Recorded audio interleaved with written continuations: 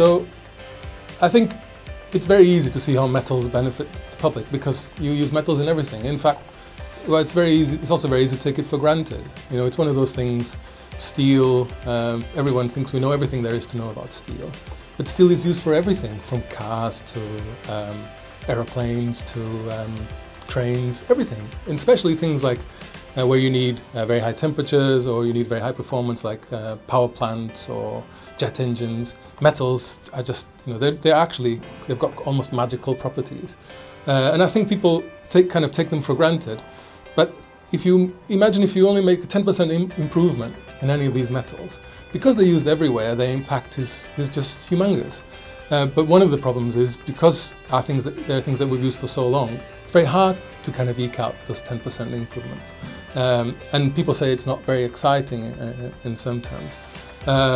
But I think it's not only exciting, the potential impact that it can have is just tremendous. So it makes it a very rewarding area to work in.